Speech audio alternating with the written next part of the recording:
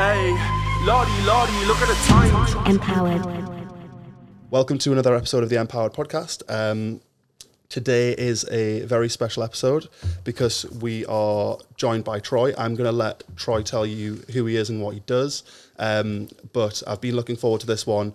I've been following Troy's career for a while, and really excited to chat to him. Troy, do you want to just tell people a little bit about what you do? Yeah, well, I'm a professional boxer. Currently I'm the IBF European Super Welterweight Champion and the former British Champion. Box at, obviously, Super Welterweight, which is 11 stone. Firstly, obviously, we go right back to when I was a kid.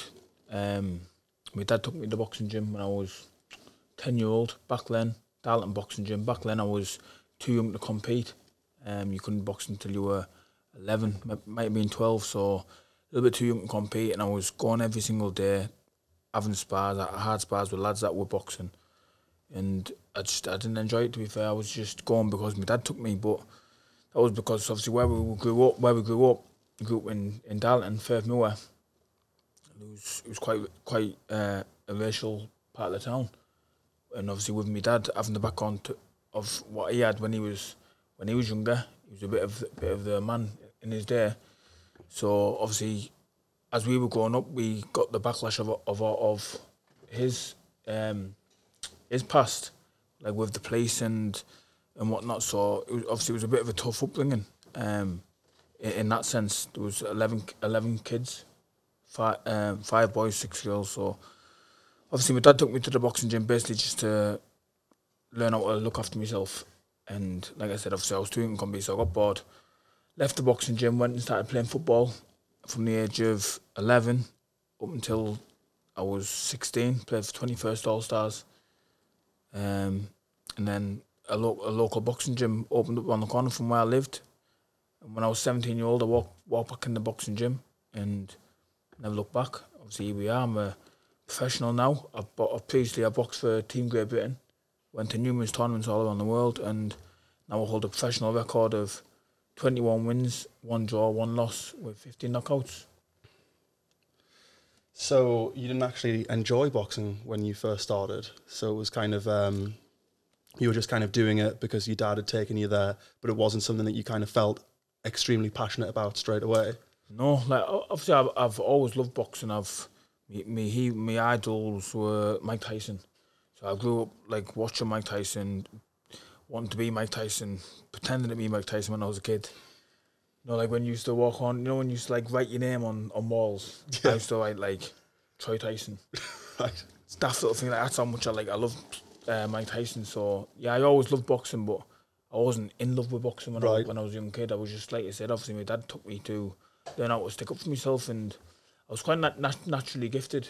Like as soon as I walked in the gym, I was sparring within a week. Yeah. I was sparring the kids that were competing. So yeah, I was always naturally gifted, but I think it was because I was too young and I was going every single day. It sickened me off a little bit, but obviously the older I got, obviously, yeah. It has to be something intrinsic as well. It has to be something like inside of you, doesn't it, to want to do something. So sometimes when other people introduce you to something or other people ask you to do something, because it's not off your own back. Like when the gym opened at 17, you went, no, that's actually something I'd like to do. Do you think because you were making the choice to be there and you weren't there because your dad had taken you and because you were there to kind of be able to stick up for yourself, you were making the choice to do it? It kind of felt like you were in control and you were doing it because you wanted to do it rather than being taken. Yeah, definitely.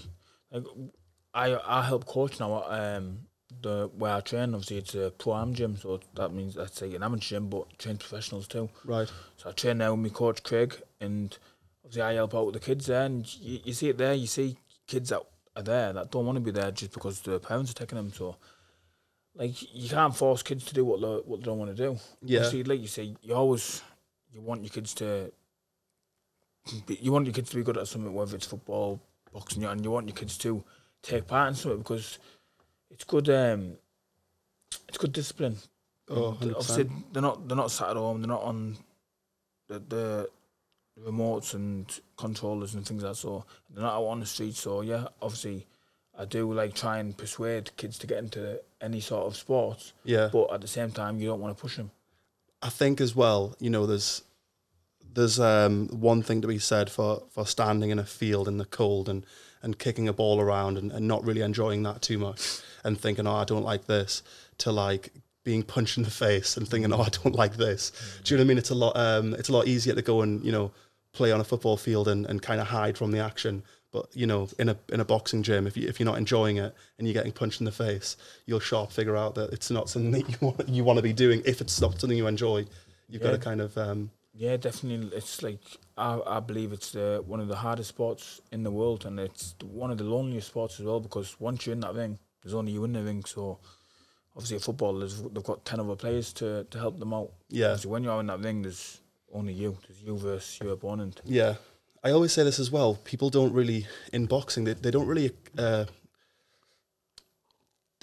you know, leave room for someone having a bad performance. Like, say, for example, if a footballer has a bad performance, he's got another 10 teammates. They could lose that game and still have a winning record that year and do well. I feel like in boxing, it's very much every single fight, you're very much judged on your last fight as being kind of who you are as a boxer. So even if you're having like a bad day or a bad performance, or, you know, you haven't rehydrated well, or you feel a little bit under the weather, if any of those things happen and you lose, it's still a loss. It's not like, oh, well, you know, he wasn't having a bad day that day, or he was like getting cramps or something. It's just, oh, well, you lost, so that's it.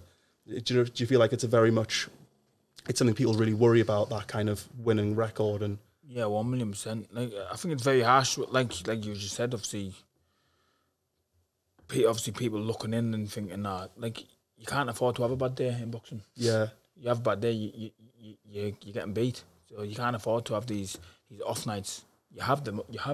Everybody has them, but you can't afford to have them. And a lot of people like blame. When you said people don't blame others in boxing, but I see it all the time. You lose and they're blaming the coach, or they're blaming the nutritionist, or they're blaming, like, they're not blaming themselves. They're not saying they haven't trained well, or like I say, I've never not trained well. I train 110% every single fight, so there's nobody to blame. I don't blame the coach, don't blame the nutritionist, don't blame myself. Obviously I give it 110% when I'm in there.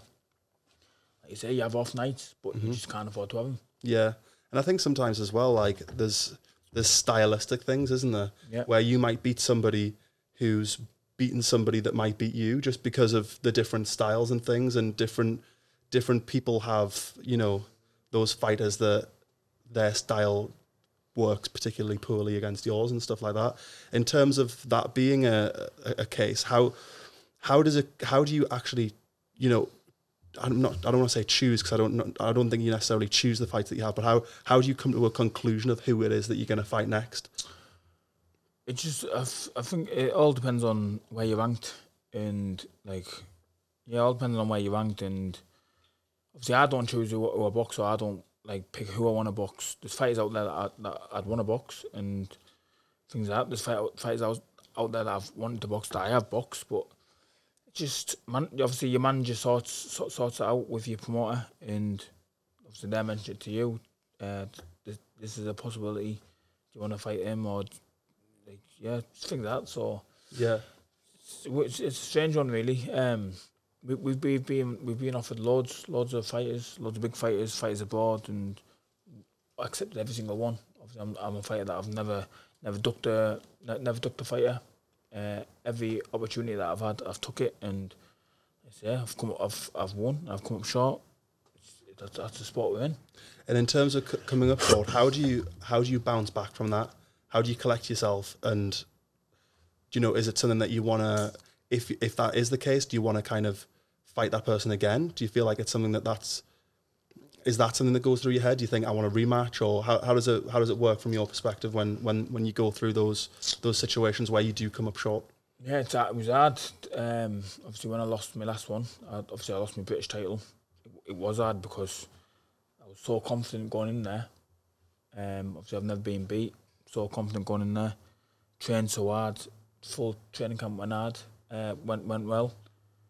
And like you said, obviously, I've got a lot of pride.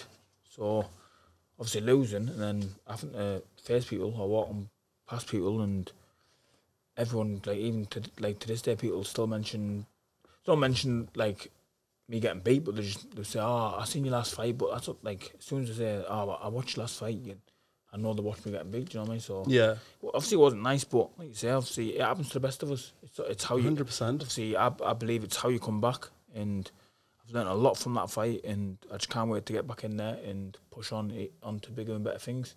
Yeah. Is the things now where you think you've done things differently? Is the things that you can like really focus in on? Because I think even if you do lose, it's not always necessarily a terrible thing for people's career. You see a lot of people where they lose and they make an adjustment because they just haven't seen something like that before. Is that where you feel like you're at the moment, where you feel you can make those adjustments now based on what you've seen? Yeah, definitely. Like I'm at a stage in my career now where like I just want big fights now. Yeah. Being all and all, it's all about the money now. Yeah. Obviously, I'm not just caring for myself now. I've got a baby on the way, so obviously I've got to support a family now. So obviously I'm not just fighting for myself. I'm fighting for my baby and my missus. So yeah, that's what it's about now. It's about big fights, and like you say, obviously I learned a lot from my last fight, and I'll take that on into the rest of my career. And in terms of the way that you promoted your last fight, obviously it was really good to see you kind of being more vocal and being out there. I've, watched the run up to a lot of your fights, and, you always, come across extremely professional. And not that you didn't in that fight, but obviously it was more, I saw a lot more personality in that fight. Is that something that we can expect to see more of in the future, do you think? Yeah, definitely. Like, I've been quiet for so long. I've just let my fists do the talking. But yeah, obviously, I'm from Dalton. It's just a small town. We're from the northeast, so if I don't promote myself, who's going to promote me? Because obviously, no one's promoting me apart from myself. So yeah, I've got to get out there and speak out. Yeah, no, yeah, definitely. It's one of those things, isn't it? You don't want to kind of see those fighters who aren't necessarily as good getting further because they're willing to talk more shit, basically. Do you know what I mean? So it's one of those things where you want to find that nice balance between not coming across poorly, because I don't think that's representative of who you are, but also, making enough noise that people are interested in the fight. Yeah, definitely. You said it's all about balance. I don't want to be out there talking complete shite, because yeah.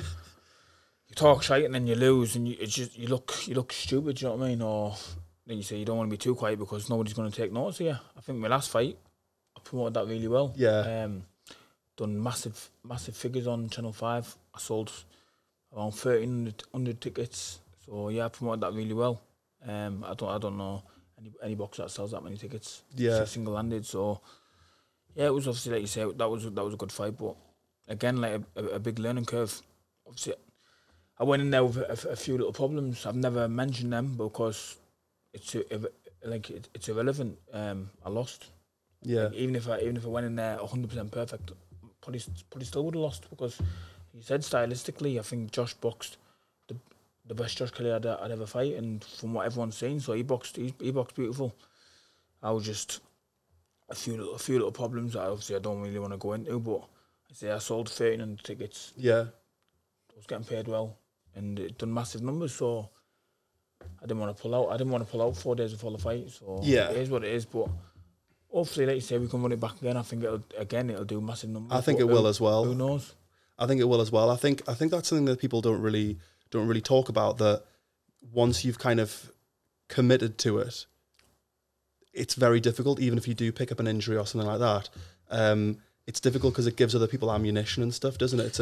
Like you said, it's a very lonely game. Yeah, well, like you say, if straight after the fight, if I said I was injured, or if I said, I don't know, if I was ill, like people, that it's an excuse, you know. Yeah. I mean? I had no excuses. I trained unbelievably well. I was fit. Like you say, it was just little problems that I had. That obviously I took in the ring, but it is what it is. Yeah. I chose the fight, so there's no regrets. I think as well, one thing that, nobody can take away from me from that fight, from watching it, is, and this is obviously, it was the first fight that you'd lost, and people don't know what they're going to do when they lose a fight. Do you know what I mean? If you've not lost to that level before, then people don't know what their character until that sort of happens. Do you know what I mean? You feel like but then you see people quit or give up on themselves. And I think the one thing you didn't do that ever. Do you know what I mean? It looked like from start to finish, you were still in there till the very end. Do you know what I mean? A lot of people in that position might have, you know, their heart comes into question a little bit. Whereas I think that obviously now that's something that you know in the back of your mind that you're not gonna give up on yourself, because a lot of people do. Even at the top pros, you see people who've got a tendency to do that. They've got a tendency to, like, you know, kind of give up. So at least you know now that that's not something that you're going to do. So you know that no matter what fight you go into, you're going to be there until the end, kind of pushing on, which is, you know, it's a valuable thing to know about yourself. Nobody knows that about themselves until they're in there, you know, those late rounds, like, still battling through. So I think it'll be interesting to kind of see your next fight, and, you know, going into that, you must be looking forward to proving yourself. Yeah, definitely. Like, we've had a couple of dates mentioned, but until it's announced, then obviously I can't announce nothing. Yeah, of course. Yeah, I can't wait to get the ball rolling again, and, like you say, obviously get back out there, and because a lot of people can't wait to see me back. Obviously, I've had loads of messages asking me when I'm back. Can't wait to see you back. Blah blah blah. So hopefully announce it this week. Yeah. Hopefully get it back up in the northeast, and then after that we've got a big one coming up just after the summer. So in terms of the northeast, then, so obviously growing up in Darlington, if people don't know a lot about the northeast, and obviously it's something that I've spoken to your brother about before. Obviously, you guys growing up in Darlington probably wasn't the easiest, especially, you know, the northeast in general isn't a massively, like, kind of ethnically diverse place. So growing up as, like, one of the only families in that sort of area, did you feel like it was, you know, you're having to fight a lot anyway, just because of the kind of people, you know, ignorant people in that area, but you still love the northeast? Do you still feel like it's, do you know what I mean? Northeast is where the heart is. I always say I'd love to move I'd love to move, but I'd always have a place in the northeast. Yeah. It would be nice to move abroad. I don't think I'd move out the northeast. I wouldn't move in, like, a big city, but yeah, I'd like to have a place abroad one day. Yeah. But obviously I love the northeast, and obviously I believe the northeast loves me as well. So growing up in Darlington, I think only really when I got, like, teenage years, when I started going to school. That's when, obviously, when, like, I remember getting bullied in year 7, and I've seen, like, I just got bullied in year 7. I remember leaving school early, 10 minutes early, just because I knew that obviously there was some lad waiting outside for me wanting to have a fight.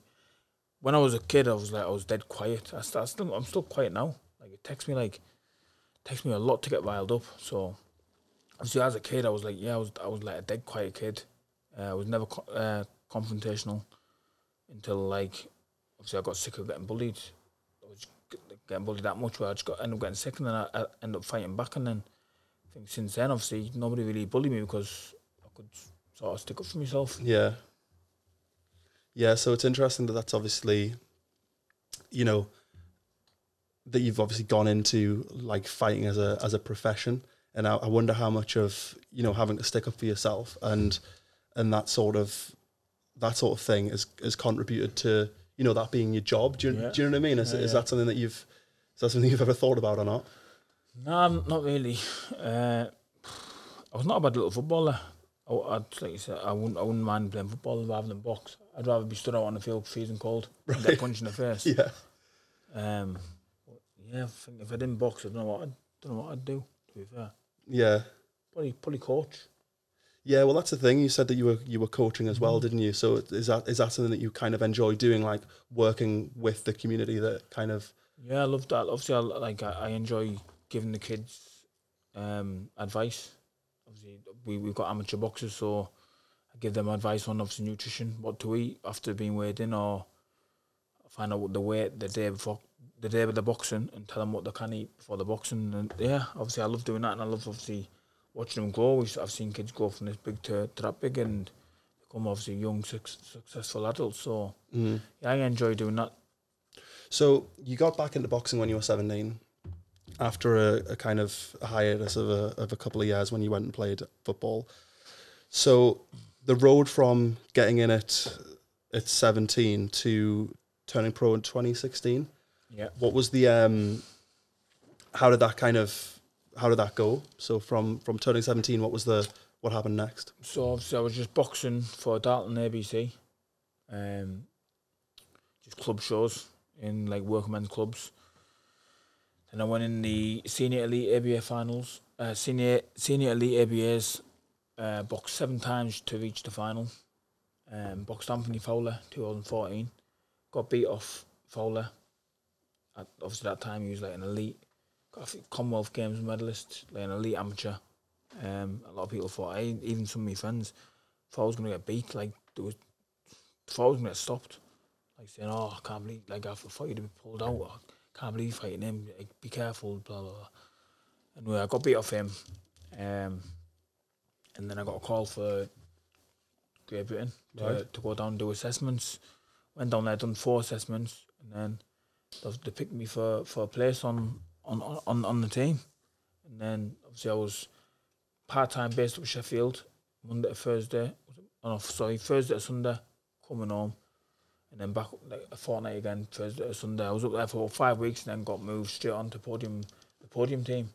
So that's like where obviously with AJ, Fraser Clark, Joe Cordina, all them, Natasha Jonas, obviously all the elite obviously fighters that have gone on to do great things, win world titles. So I was up there, surrounding myself obviously by people that are on the same journey as me. So yeah, it was great. You're getting paid to do it. You're traveling the world doing what you love doing. So yeah, it was a team job really. Yeah. Boxer, GB, and a few internationals.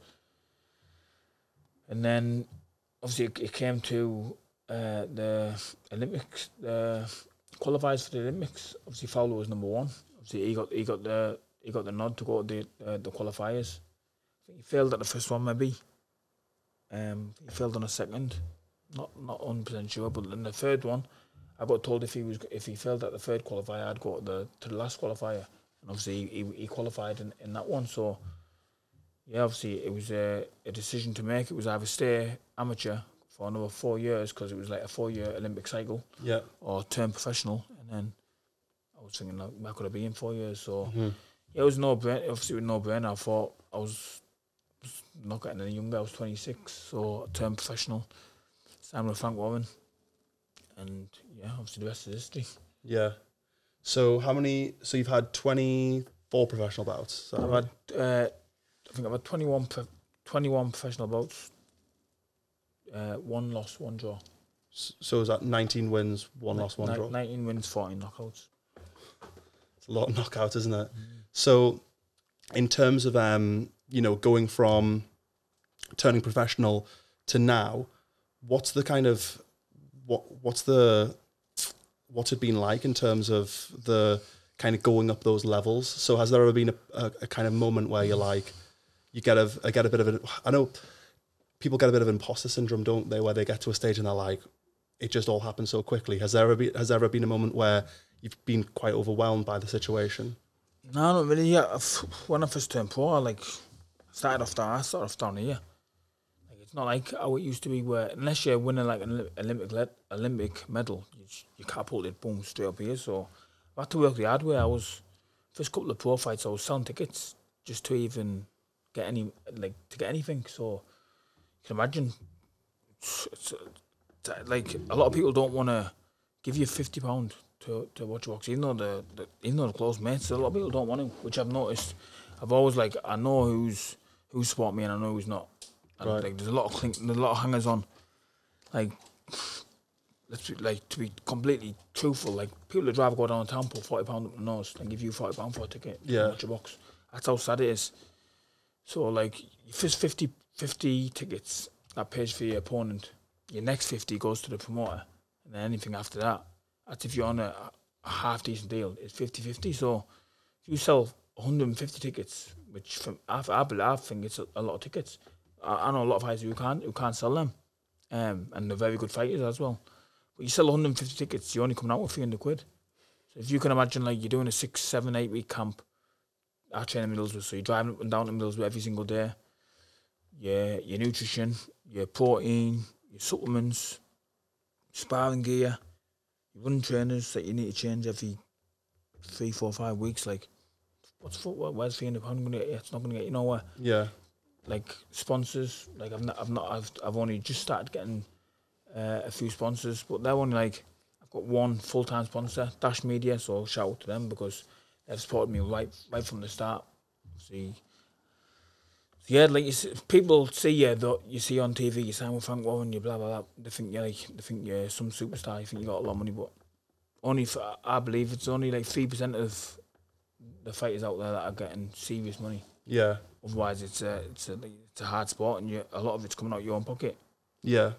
So it's in terms of it's doing like coaching stuff and getting your sponsorships and stuff like that. That's the important thing. Yeah, definitely like sponsorships and things like that. But I believe that comes like back up. I believe things that are like they're not given. I think that they're hard earned. Like you've got to do your apprenticeship, fighting like on all these local shows, and you also got to give back. Like I coach the kids, I help out with the kids. So obviously when I'm not on a ticket deal, luckily enough I'm not on a ticket deal, but I sell a lot of tickets. But that's just because I communicate with people, I associate with people, and like you say, obviously I'm a nice guy.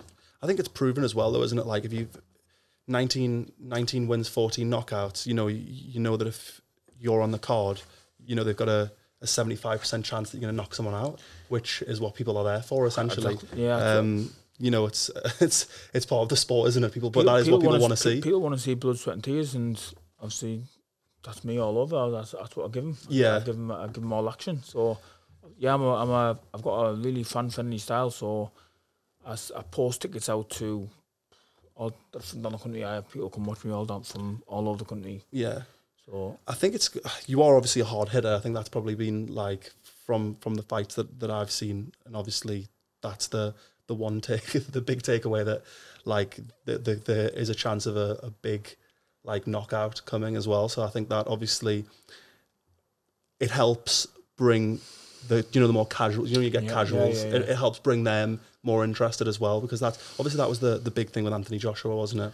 That people thought that they were going to get a big knockout, and that's obviously the allure of heavyweights. You've got some amazingly technically gifted, like right down like bantamweight and stuff, but it's harder for fans to get behind who aren't necessarily like big technical boxing fans. Yeah, I agree. Yeah, unless you enjoy boxing, and you're going to enjoy them lads fighting. Yeah, and like you say, Sonny Edwards, I think he's technically one of the most gifted boxers present. I think some of the things he does, you're like, wow, how's he even done that? But like for Tom Jones, who's gonna if it's just anybody who's just sat there like watching TV, they're gonna think he's boring. Yeah, well, like Mayweather.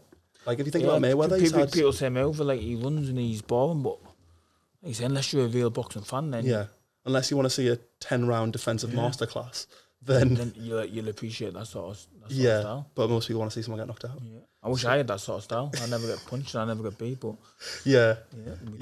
But so obviously from turning pro to now, we've got our next fight coming up. How do we prepare for a fight? What are you doing to get ready for your next fight? We don't know when it is, but we can't say. But yeah, well, like obviously I live in the gym. I'm a true professional. I don't go out drinking, don't smoke, don't drink, don't party. So I'm always in the gym, just ticking over at a high level. So yeah, obviously, like if the call came and said you can fight in 3 weeks, are you ready? I'll be ready. Is it just the weight? Is that the only thing you would need to? Just do I look heavy, like? No. Yeah, it's just that. That's it, just the weight. But like, I try and keep my weight somewhere reasonable. Yeah, it is hard because. Are you 3 weeks out? Do you reckon you could? Are you always 3 weeks out? Do you reckon in terms of the weight? Is this like a secret? Can we talk about how much weight you cut? To be honest, I don't cut that much weight. Yeah, what do you walk out around at? Did you say do you fight 155? Like 154, but 154. To you it'll sound like a lot of weight, but to a boxer it's not a lot of weight. Yeah, what do you walk around at? What do you reckon? About 13 stone. Okay, so you cut about 2 stone. What's that? 30 pounds. Yeah, but obviously I don't cut 2 stone. So if they give me a fight in 7-8 weeks, I'd make it way easy. Yeah. Because it's only water that you cut. Yeah, you can lose the water. Yeah, mate, it's only water. Like, I drink 6 litres of water a day. It's only water you're cutting. Yeah. Like, to someone, you think you put it in 2 stone. How was you going to lose 2 stone in that? Yeah. Oh well, you could put on it. You could, if you drank a 2 litre bottle of water now, you'd put on 2 kilos. Exactly. So it's like, yeah, I get that totally. I mean, you see people like, I don't know if you watch much of the UFC, but you see people like Alex Pereira sitting in saunas and lapping. Alex Pereira goes from 230 to 185. Yeah. But back on the day, he's about 230 again. He's a giant. So a lot of people do it wrong. A lot of people do it like, a lot of people crash diet and do it in a week. Yeah. Do you think if you wanted to, you could get to a lower weight? Lower than 154? Mm-hmm. Nah. No, is that? Nah. Is that just so you just your style is then that you just never go too far past that. So you just eat well. You're a professional. You know, you remember people like Ricky Hatton who were like, yeah, obviously. Well, yeah, obviously I'd go heavy, but you'll never see me fat. No, I just feel like I put a lot of muscle on. I wasn't calling you fat there before, by the way. Just so you know. Yeah, and I never really go fat. I just my muscles fill up. Yeah. Yeah, I have a habit of trying not to insult professional boxers. That's like one of my rules for life. I'll feel heavy and feel out of shape, where somebody will think he's in good shape. Yeah, you'd be in the best shape of their life. No, yeah, mate, I totally understand. But, well, I'm really excited to watch your next fight. I wouldn't like to be that guy, you know, with you coming back off. Yeah, I wouldn't like to be that guy either, because I'm coming back with a vengeance, and I'm coming back to make black and whites that I'm the number one in the division. Obviously, I just need to prove it again. Yeah, and then is it a case of, you know, a route to getting that rematch as well? Is that something that possibly? I'm not sure, obviously, on what Josh Kelly's plans are, but obviously, I want the British title back. Yeah. At 154, 160, I can compete at both sort of weights, and I genuinely believe that I give any of them a hard night's work. Yeah. Yeah, 100%. Well, I think you gave him a hard night's work as well. I don't think anybody's coming away from that thinking that, you know, that you guys weren't the 2 best in the division. So it's he just boxed really well on the night, and on the night the better man won. Yeah, and you know, I'm excited to see you kind of come back and take that British title back. And I'm, like I said, looking forward to your next fight. And I hope to see it released soon, mate. But yeah, thank you so much for coming in and chatting with us. It's interesting to kind of talk to you about like where you've come from and what you're up to. And it's really good to see someone from the Northeast doing well. I think that's the main thing. Yeah. So yeah, perfect. Cheers, mate. Thank you very much. Yeah, cheers. Spot on. You got big hands, haven't you? Look at the size of them things.